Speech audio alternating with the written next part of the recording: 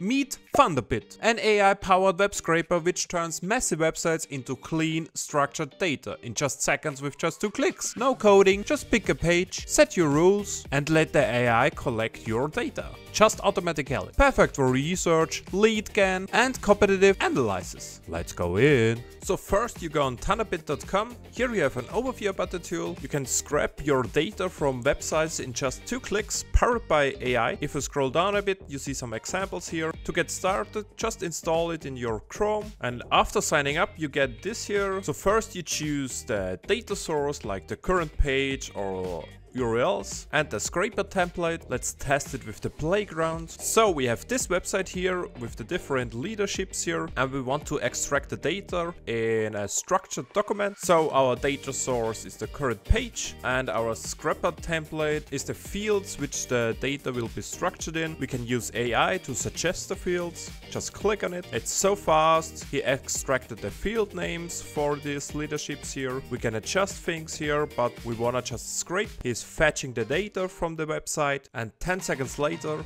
we have our result here. If we look at it, we have the whole page structured here in a table. Very nice, very easy. In just 2 clicks we can copy the whole content or download it via Excel, CSV or JSON. If we look at the JSON file here, and as we can see, it did the job very well. We also have the URLs from the profile images. If we look at it, it just works.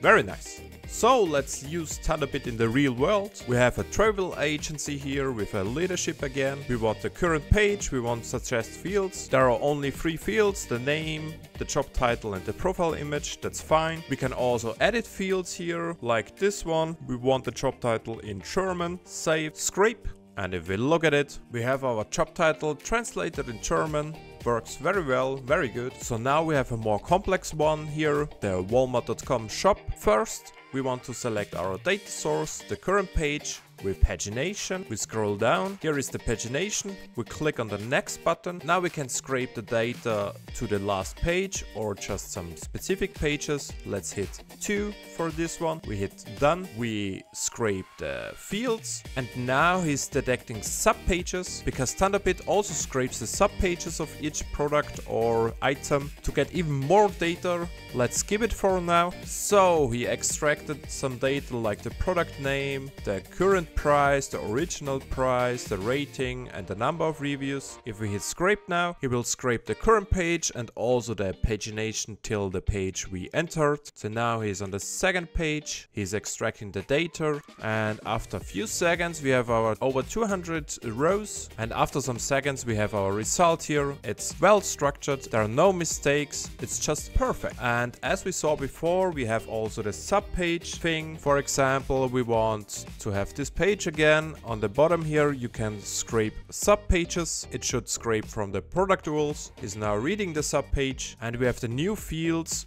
which are in the subpage of its item. We can now remove some. Let's remove some here. So he has all product images, the brand and some key item features which are listed here. Let's save it and just hit scrape. Because there are so many product rules he has to scrape, we have 2 options here. We have the browser scraping or cloud scraping. In the description it says browser scraping is a bit slower but accurate, and the cloud scraping is just faster. It just means if you have private websites with a login, you use the browser scraping. If you have just public websites like the Walmart.com here, you can use the cloud scraping, which is way faster. And if we hit continue here, as you can see, he just scraped all pages here and extracting the data of each product website. It will take a bit, and now it's finished. He scraped all the data.